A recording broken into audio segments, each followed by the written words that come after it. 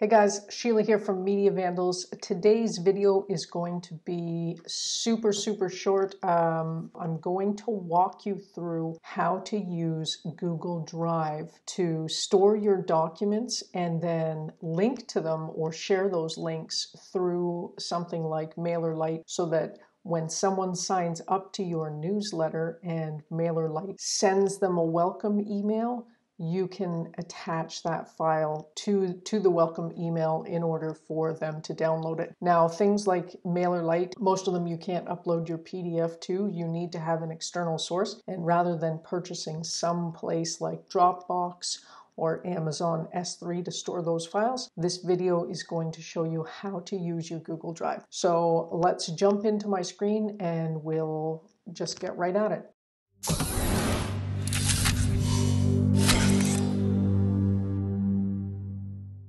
I'm on Google, and as long as you're logged in, you'll see over in the right-hand corner here, you'll see your logo or your face or whatever you have set as your Google image. And then right beside it, you see this square with 9 squares in it. If you click on that and scroll down, you'll see Drive. So we're going to click on Drive, and inside Drive, you will see all of your files.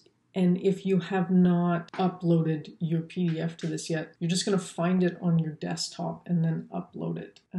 Okay, so I have a document here called Our Process, and I'm just going to drag it onto this screen from my desktop, and you see how everything lights up there. When I do that, I'm just going to drop it, and you'll see it starts uploading here. Okay, so this file is uploaded. I'm going to click the little X, and if I scroll down, I can now see Our Process right here. And if I click on it, it will show me what the process is. So I'm just going to X out of there, and we're going to right-click on the document we just uploaded and go to Get Link, and it will bring up this screen. So as you can see right now, it's set to restricted, and Google's going to do this automatically. This is where you need to change. So we're going to click on the drop down, and we're going to say anyone with the link, and then we're going to copy this link and hit done. So now anyone with the link to this file can see it. And to test it out, I'm just going to open Safari where I am not logged in, because if you are logged in, it's going to show you that document no matter what because you're logged in. So by bouncing over to Safari,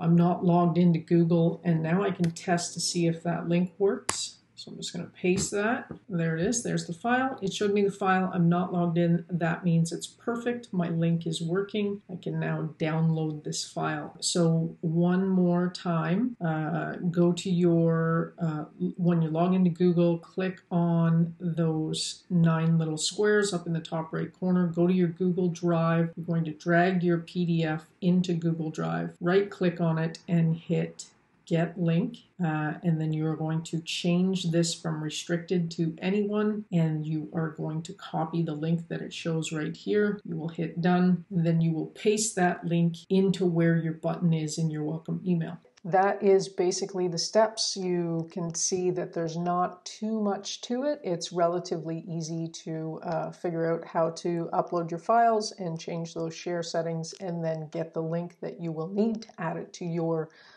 newsletter or email marketing software, or even just to share them with people through email, or however you need to use those links to share files.